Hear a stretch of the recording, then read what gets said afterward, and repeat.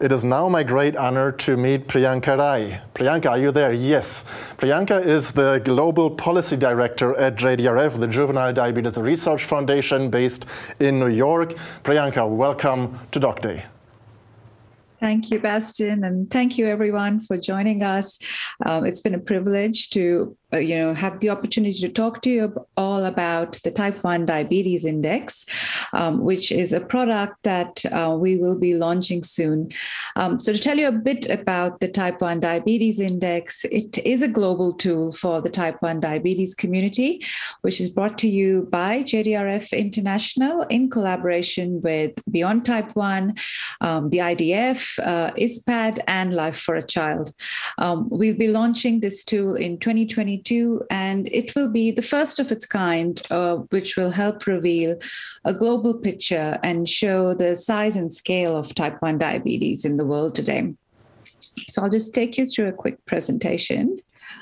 So what does the actual data tell us? So we're working with Graham Ogle from Life for a Child, who will be helping us publish this data soon. But I can share with you some brief glimpses from the data. And what we can see here is, while there have been many projections and estimates for individual countries, this is the first time that we'll be able to compare the burden of type 1 diabetes.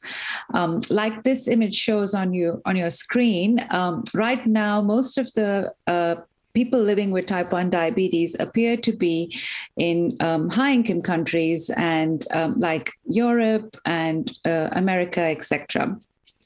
But what we also know is that most countries lack the data on the burden of type 1 diabetes. So estimates like incidence, prevalence, mortality, particularly in adults, are difficult to find. And these are very critical in helping improve the delivery of care. Next slide, please. Now, as you can see in this slide, this is new data that the Type 1 Diabetes Index will be able to help us identify. And what it defines, those dark blue circles that you can now see, is what we call the lost or the ghost population, which is the number of people with Type 1 diabetes who would still be alive today if they had access to better care.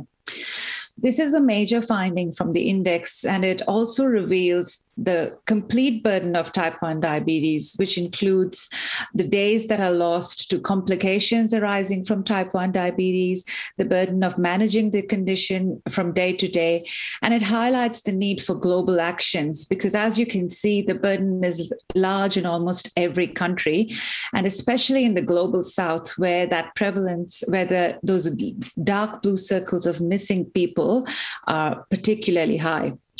So what we hope through collecting and sharing this data is that the global impact of type 1 diabetes will come more into focus, and we'll have an opportunity to actually influence action in these areas, in these countries where the condition itself doesn't get much support from governments, etc. Next slide, please. So this slide here actually highlights where the burden lies and where our vision for change actually lives. So as you can see, there's an urgent component of growth around the number of people we're losing to the condition. Millions who are either, some who may be diagnosed and are lost because they don't have access to proper care, and a lot who are undiagnosed. So if you look at the split between high income, upper middle income, and lower middle income and low income countries, you can see that the population of type 1 diabetes is highest in high income because that's the data we do collect. But the burden of the condition is actually really high in countries, low middle income and low income countries, where a lot of people are lost to the condition before they're even diagnosed. So this is where, like Emma mentioned, for instance, in a low income country like Mali, when there is an intervention, there'd probably be very few people alive with type 1 diabetes, like 28 in Mali that Emma mentioned. And after an intervention, it can actually increase really rapidly, and there can be more people living with type 1 diabetes once they have access to good care. So in those countries, the focus actually has to be in ensuring diagnosis and getting that supply up. But in higher income and upper middle income countries too, there is a big burden of people who are living with type 1 diabetes, which can be helped reduced by enabling access to better technology like continuous glucose monitoring, insulin pumps, closed loop systems, etc. So across the globe, there is different areas of focus for type 1 diabetes that are needed, which we hope that the index will be able to advance. Next slide, please. So the index is right now in a soft launch phase. And what we do hope is that once it's launched, it'll help, spear a lot of advocacy movements across the world. We'd encourage you to visit us on T1Dindex.org and sign up.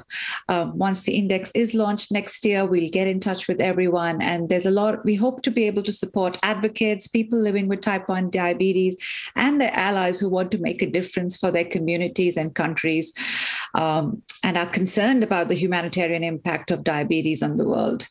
Additionally, we also have an opportunity to define areas of need through our data that can help identify where funding would have the greatest impact through industry and philanthropy, including helping prioritizing, directing, and tracking investment in the areas that most need attention.